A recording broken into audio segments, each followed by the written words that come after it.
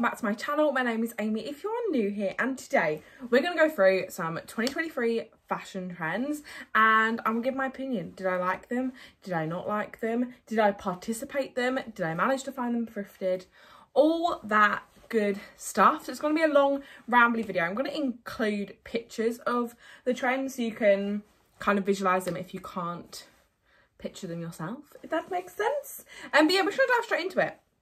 I got all of these from the Alexa Sunshine 83 video on 2023 trends. I picked out some of the ones I feel like are more that happened in the UK as well as in America, because I feel like some trends do only stick in certain places. And I'm not wearing my glasses, so it's a bit tricky to read them.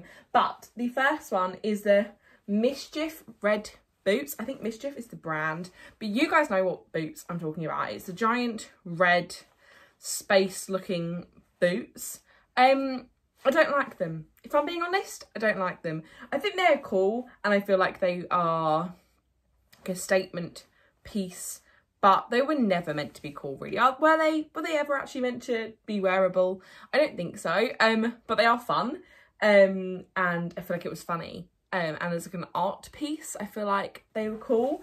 But one, you can't thrift them. Two, they were out of fashion so quickly. I feel like a lot of people didn't like them to start off with, and I felt that lends itself to then the trend dying out within like days. I feel like it was quite a short-lived trend, and also something you can't find a dupe of. But I feel like this is a bit of like a jokey one to start off with. Was there people out there that actually like them?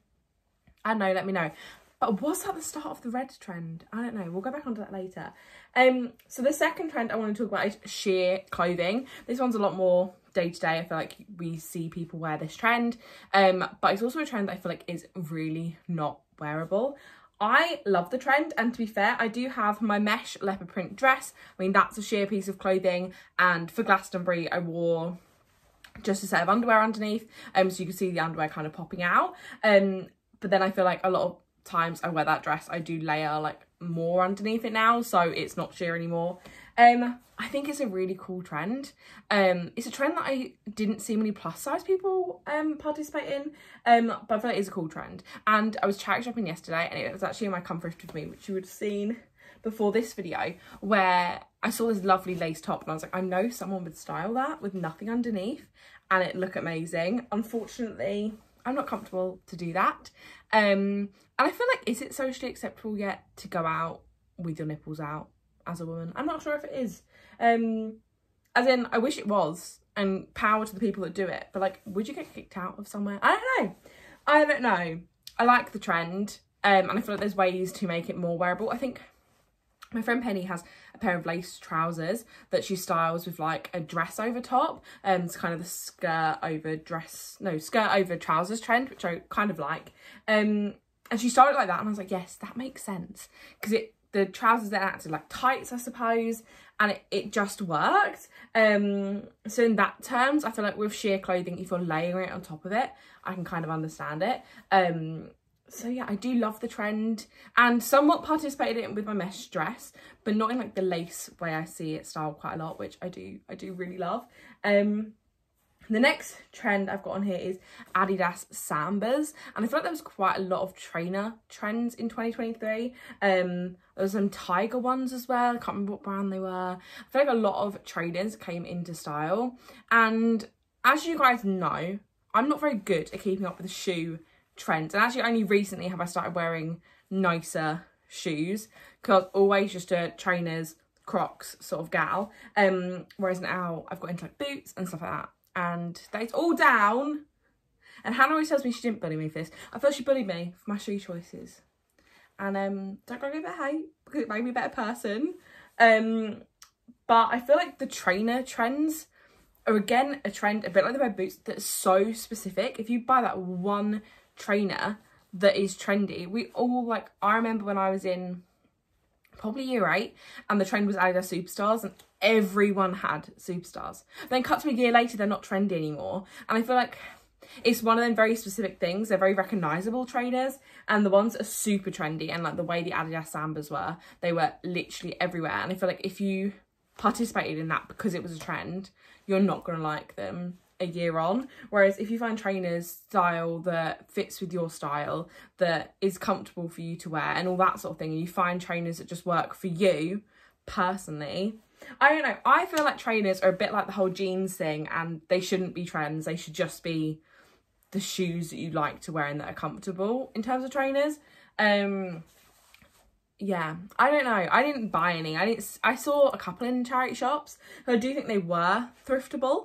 But I don't know. I feel like trainers are so specific that they tend to come in and out quite quickly. A next trend is a trend that I participated in kind of towards the end of November into December. I really discovered it, and that is bows. You guys know I got obsessed with bows, and I absolutely love them. I've made a couple with scrap fabric, and in fact I don't think I brought any, but I brought one bow from the Lanzarote charity shop. That's the only bow I've purchased. All the rest of them I've just made with scrap fabric, and I feel like that is one of the great things about the bow trend, is that most people will have stuff in their house they could make a bow with, whether that's scrap material, even if, you know, when you get a piece of clothing that has that kind of like little strap to keep on the hanger, make bows out with that. Packaging, like gift wrapping, the little ribbon that comes around pre-made cakes, like ribbons are everywhere. So it's such an easy trend to participate in, and I feel like it adds that extra level. As I've been saying the whole throughout 2023, I've really been trying to accessorise more and really style my outfits, and I feel like bows are such an easy way to bring that outfit up to the next level, and I just think they're really cute. I said over Christmas I felt like I was dressing a bit like a schoolgirl, in terms of like bows, Mary Janes, frilly socks, and I feel like all of them sort of things were kind of in 2023, and I love it. I love kind of dressing up an outfit like that. I feel like if you've got an outfit that's more edgy or grungy, adding in bits like that will then bring that kind of feminine touch back, and I really love it. I didn't accessorise much with bows like on bags and on shoes and things like that, but I feel like that's something that I may do as we go into kind of spring, summer. I don't know how long the bow trend's lasting, but I feel like bows is one of them things that may just stay. I feel like there's some trends that come in and go, and I feel like that's when they're like hyper specific, whereas I think things like bows are things that people have always worn, but they just became really super popular. I feel like bows may be one of them things that just stays, and just becomes a bit of a constant, because they're an easy way to accessorise, and I feel like hair accessories as a whole have become more popular. But again, there's something that's never left, so I feel like then it's more likely to stay. The next trend, which was super popular kind of during summer, is the whole jorts trend. So they're kind of long, baggy shorts, normally denim. In fact, I'm not sure if it's specifically denim that was trendy, but this silhouette I just don't think's for me. I didn't, to be honest, try it because I didn't see any in the charity shop. However, I do think it's something you could probably find in maybe more vintage shops rather than charity shops. Yeah, I don't think it's for me. I feel like going along, which is something we're going to talk about. Oh, actually, no, I haven't got this on to talk about today. But kind of the blokeette, the whole bloke core situation. I feel like that kind of came hand in hand. I think they look comfortable, and that is great. And to be fair, my most recent pair of denim shorts that I love, I got from Latham Street, and they're not super long, but they are longer. They're probably like only just above my knee, and they're baggy. They're not tight. And I feel like we have kind of moved on from the super kind of short hot pant denim shorts look I used to love. I used to walk around with half my bum hanging out every summer at every situation. I always wore my super short denim shorts, and I used to love them. But let's be real, they give you a wedgie front and back. Like, denim shorts, they're really tight and really short, aren't comfortable. So I feel like for the jorts trend to come in then, I feel like it made sense. They're the comfier option. And I feel like a lot of fashion trends were leaning towards more comfort rather than like super, I don't know, not stylish, but I feel like the comfort became quite key in clothing. I think ever since COVID, it's been that way, that people want to be comfortable even and still look cute. So I feel like that's something that naturally happened anyway. But I didn't participate in the jorts trend. I have some shorts that definitely are baggier and longer, but nowhere near the jorts trend, and I just feel like people style it up so well, but I just don't think that one's for me, just because I feel like I do dress for the male gaze, and I'm aware of that, and I don't know if that should be a problem. You know, I'm aware of it, and I do tend to lean more dressing for the male gaze, like dressing with tighter clothing, more revealing maybe, but I don't know, I feel like the jorts trend is really flipping that on its head and wearing like baggier silhouettes. And I feel like that then comes on to quite a lot that the whole people who are plus size have been always told to kind of cover their body, and I feel like I tend to try and go the opposite way, and I feel a lot more comfortable in tighter silhouettes than I do in baggier silhouettes. And I don't know if that's because I grew up with that was what I was confident in and it stayed that way. I don't know, I feel like the really oversized looks that aren't flattering I don't gravitate towards as much, but then I also feel like that potentially is because I've got it in my head that bigger people shouldn't be wearing that, which is wrong. But I do also think it comes back to me dressing for the male gaze and dressing in tighter outfits. I don't know, that's a lot of psychological thing just for jorts. But jorts, yeah, not necessarily my thing, but I like them on other people and feel like if I saw a person wearing a pair of jorts, I'd be like, wow, they are a cool person. The next thing I've got is silver metallic shoes. These were everywhere, and I have seen on 2024 trend predictions that it's going to lean into more gold, and gold metallic will become the in kind of metallic this season. I don't know, the next year then we're going to have copper. Is it going to all go back to copper again? Who remembers that? Anyway, silver metallic shoes. Now, I'm not necessarily a silver metallic person, just because I feel like I lean towards more warm tones than cool tones. Like grey doesn't really suit me in colours like that. However, I feel like the silver metallic shoe trend was a vibe.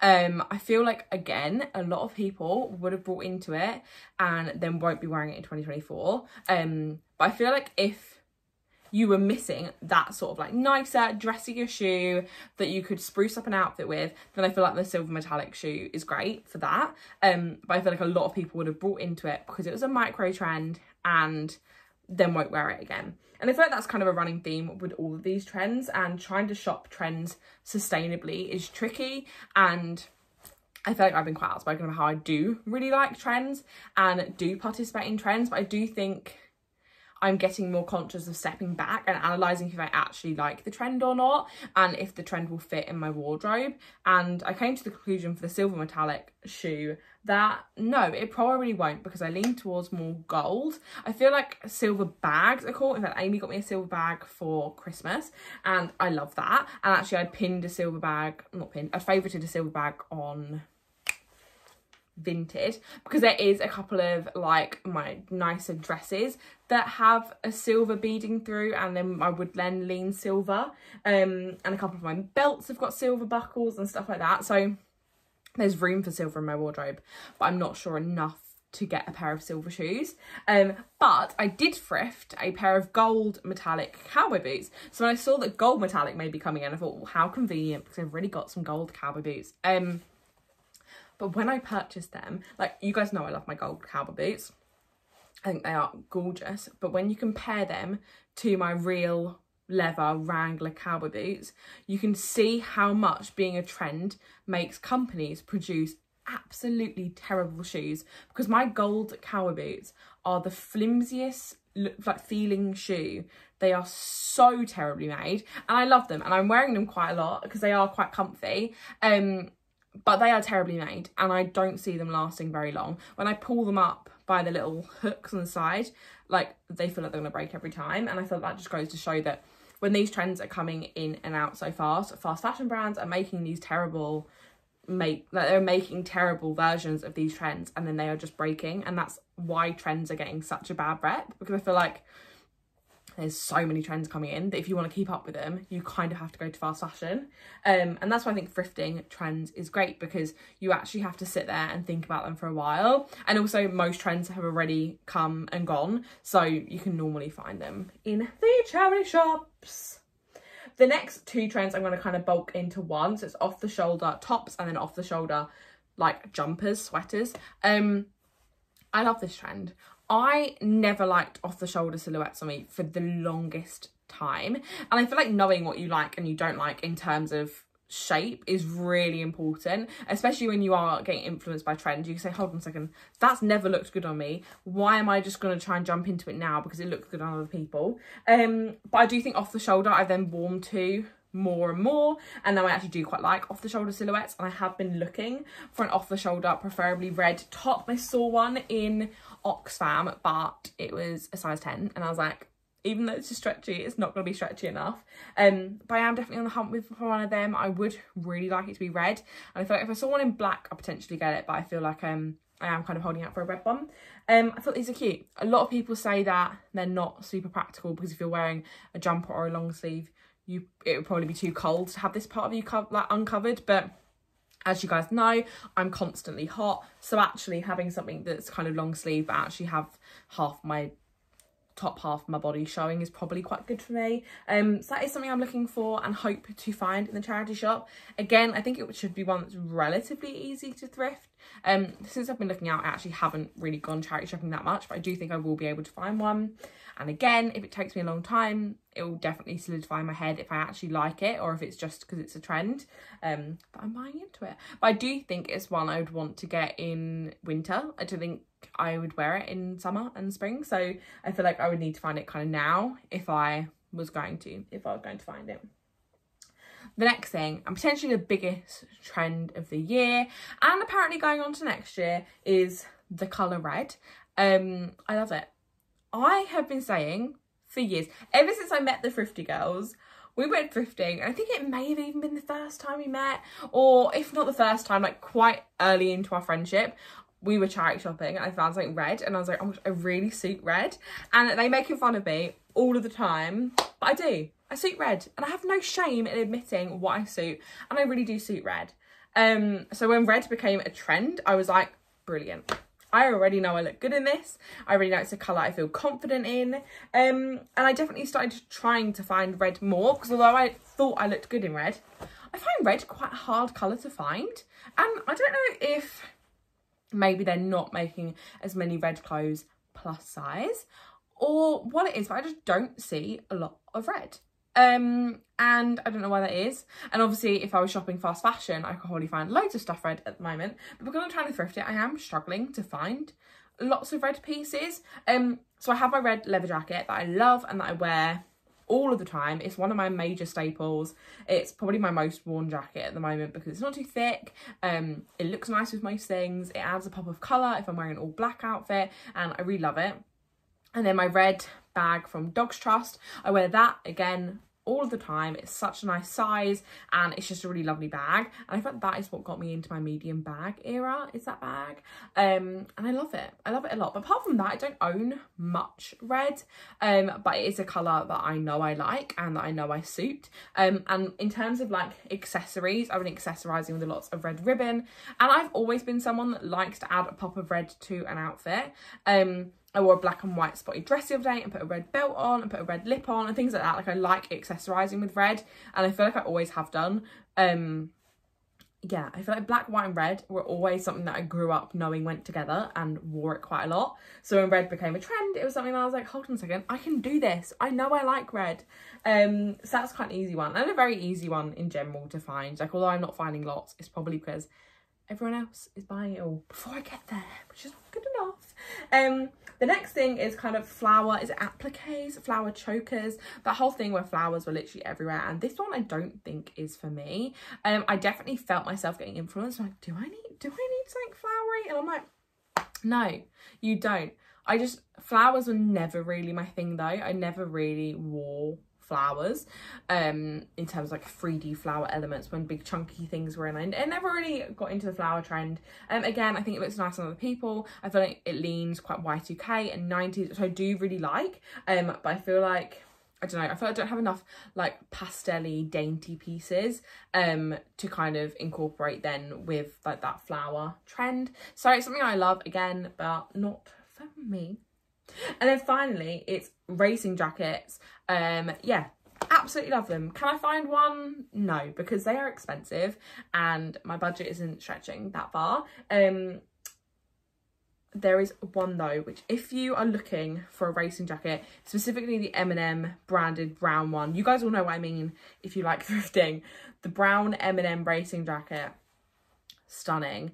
And I think it's Helen Douglas charity, I may be wrong, on their eBay they've got one at the moment. I think it's 75, which is really quite reasonable for one of them jackets, but it's a size small and I've debated getting it, but like it wouldn't fit me in the way I wanted it to. So is something I want to accept that I don't own yet. But I would really like a racing jacket, would kind of like a Harley one, but then equally feel like any racing jacket would be cool. I like them when they've got quite bright colours on, but equally the M&M brown one is stunning and probably my main goal. It is something, however, that I don't feel like I could style in many ways. I feel like the only way I picture myself styling that is like with a very plain outfit and then a statement jacket. So it's something I don't think I'd style in many ways. And because now I'm playing around with lots of like layers underneath, I'm not sure then it would work like super seamlessly into my wardrobe, but I do think it would be a cool thing to just add on to any plain outfit and feel like you look put together and cool. So I understand the racing jacket hype, and I feel like it's, again, one that's been around for ages. I think especially if you are thrifty, then I feel like it's something that will always stay in fashion, because if you find one in the charity shops, like, or thrifting secondhand, whatever it is, I feel like it's something we all keep an eye out for, and would all kind of jump at the opportunity to have. So I feel like it's something that we've thought has been trendy for ages, but it's probably just got more into the mainstream. And on that note, I absolutely hate the fake remakes of these jackets. I went to a boot sale and they had the M&M one. I was like, oh my gosh, this is a dream. And I went up and it was like Shein, and I was like, it was disgusting and so cheaply made and horrible. And I was like, no, I don't want the fake one. I want a real one. And they're out there. It's just about finding one for a price that I feel is what I want to pay. But that's it.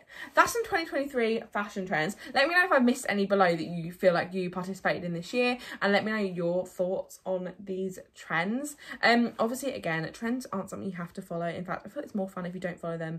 But then equally, I also feel like it's really fun to follow them, but only the ones you really like. Just take them all with a pinch of salt and think about the longevity of these trends, and how do you love them because everyone else is wearing them, or do you love them because you love them? And a perfect example of that, I feel like, is Crocs, because I brought into them when they were a trend because everyone loved them, and I'd always hated Crocs, which is normally a sign then not to buy into the trend, but I love them.